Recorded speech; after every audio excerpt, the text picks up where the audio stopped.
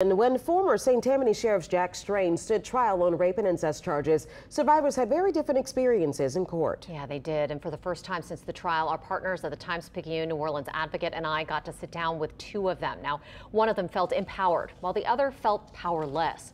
Civil lawsuits can provide healing for survivors in cases like this, but Louisiana is at a major crossroads about who can sue over sex abuse.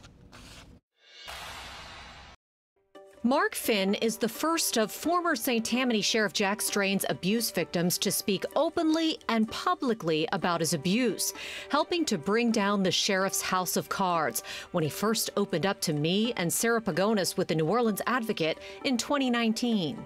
I mean, it's embarrassing to say this, but the records show it. I got over 20-something years in prison. Finn spoke with us again from behind bars after a jury found Strain guilty of a number of charges, including aggravated rape and aggravated incest.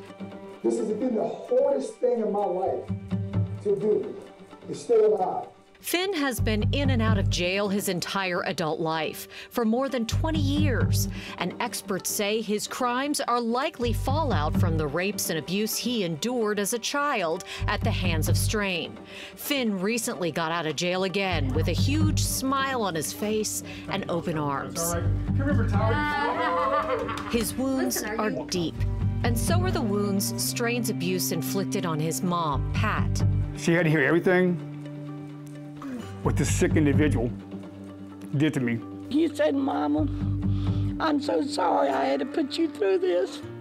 And I said, no, Mark, I'm sorry that I wasn't there and I didn't know what you went through. A few weeks after Strain was sentenced, Pat Finn passed away. I know she's at a better place now, and she fought.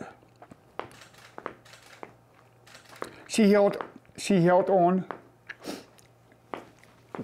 and did everything she could to stay alive for her baby boy, Mark. I love you, Mom.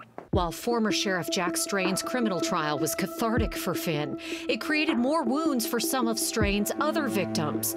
The mother of one survivor agreed to speak with me without her name being used to protect her son. Quote, when the FBI came after him, he thought he was the only one who knew.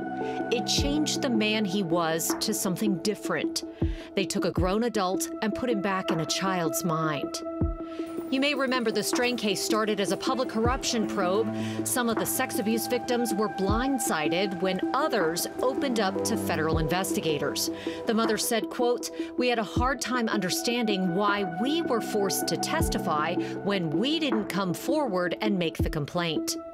For many sex abuse survivors, civil lawsuits against their abusers are a way to take control and get justice.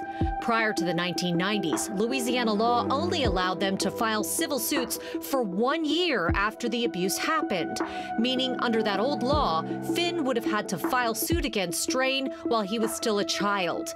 Attorney Christy Schubert has represented more than 100 sex abuse survivors, and she calls the old laws unfair. The average age that somebody first comes forward to reveal that they've been sexually abused as a child, the average age is 52. In 2021, Louisiana lawmakers changed that law and gave past abuse survivors a window of 3 years to go back and file a civil claim. Under this window, anybody whose case expired under those old unfair laws, they can bring their case under the window, no matter how old they are now and no matter how long ago the abuse occurred. Finn was hoping that would mean justice for him, too. He filed a civil lawsuit against Strain in 2020. There was no remedy in the criminal trial of Jack Strain for any kind of restitution. The lower court threw Finn's lawsuit out, saying it had prescribed under those unfair laws.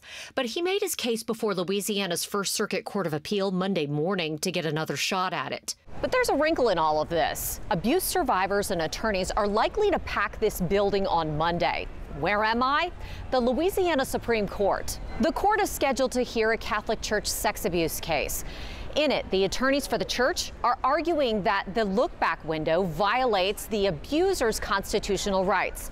If the court holds that that's true, it could affect all of the look-back window cases, including Mark Finn's. And the clock is ticking for those who have yet to file. The window closes June 14th, 2024. While Mark felt like the trial and the lawsuit freed him, he says he understood why some of Strain's other victims wanted to remain anonymous. I could feel his pain. He didn't want to put his family or his mom or anybody through the pain. Advocates are hopeful the court will uphold the new law, giving survivors one last chance at justice.